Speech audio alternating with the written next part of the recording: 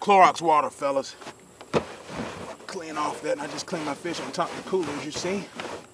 This is the Rapala Heavy Duty knife, whatever. I don't even know the name of the model number, but it's the heavy duty one. Came with 2 blades. There we go, like that. You put that suckers in here. There's a lock. First of all, if you want to release it, make sure you lock it. Alright, then you can pull the blades out like that. Okay, blades lock here, so it shouldn't be a problem. Caught this little bluegill here. Normally I'd clean this with a fillet knife, right? So let's see.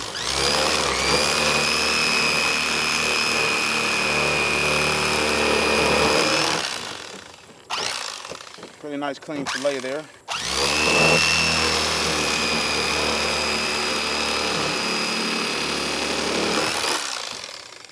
Nice clean fillet. That's not going to use that at all.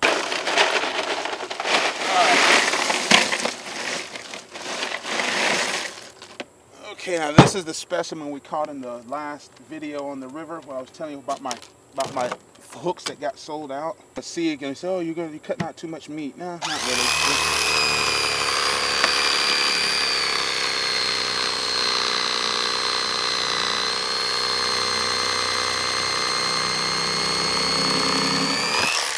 On that backbone.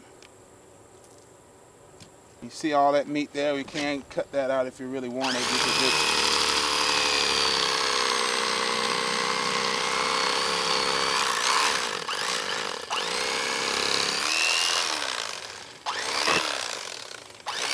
Put a little chunk of meat there like that.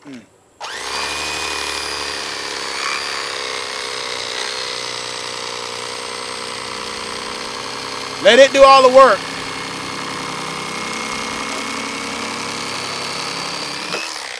Don't you just keep going like this here.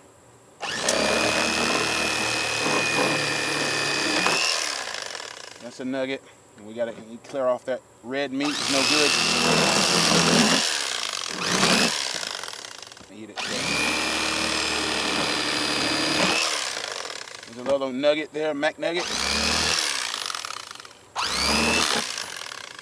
Chop out that red meat. Here's another fillet here. Oh, come on now.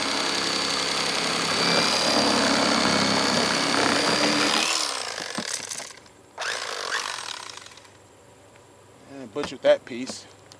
This red meat there. Just sort of come in at an angle.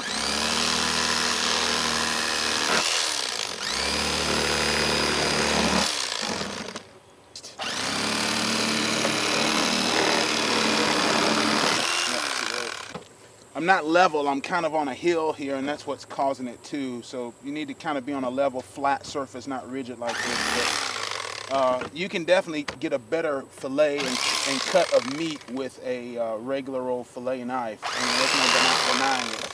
I just hate cleaning fish, and give me a tool like this that I can just get it done rather quickly.